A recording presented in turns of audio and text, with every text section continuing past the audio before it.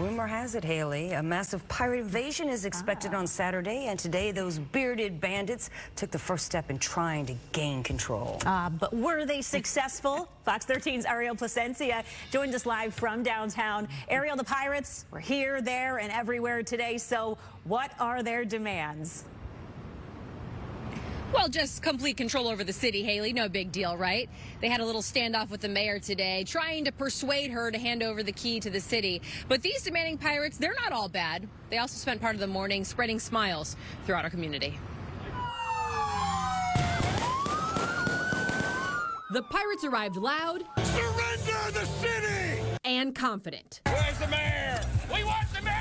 Their ship set sail for City Hall Tuesday afternoon as the pirates set their sights on Mayor Jane Castor and the city leader's shiny gold key. Give us the key! But would she hand over control of the city that easily? Absolutely not!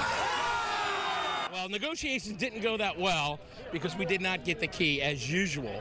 But that just opens things up for next Saturday. 500,000 people are expected to attend Saturday's Gasparilla Pirate Fest, the mayor said.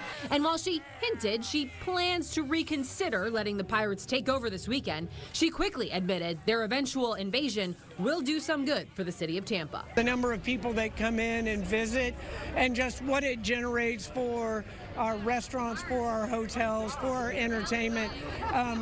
Again, just putting us on the map. The Gasparilla treasure map ends with a big party on Saturday. But today, it led Ye Mystic crew of Gasparilla pirates to Bay Area hospitals, including the Advent Health Tampa Pediatric Unit, as well as Pyramid Tampa, an arts-focused school for adults with intellectual and developmental disabilities. The students surprised the pirates with a performance, proving that a peaceful partnership with these bearded bandits is, in fact, possible. The smiles on their faces with those children made things absolutely perfect and worth everything that we do year-round. 2, 3, arr!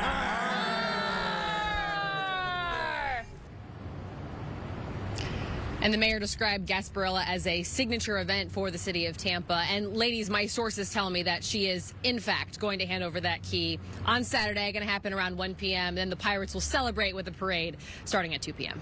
All right, well, she's not going to make it easy on them. She doesn't go down without a fight. But, hey, the invasion and all those booming cannons are half the fun, so we can't wait for it.